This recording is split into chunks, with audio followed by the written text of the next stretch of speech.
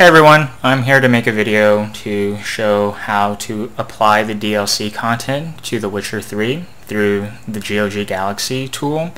I couldn't really find a way on Google to actually activate it in the game, so hopefully this will, clear up some misconceptions or any questions. So first of all, you want to have The Witcher 3 Wild Hunt, the free DLC program, installed or owned. It doesn't ask you for a credit card since it's free, so go ahead and download that. Next step, you want to go to Configure. Auto updating, I have it enabled, but the thing is that what you need to manually select are to check these boxes.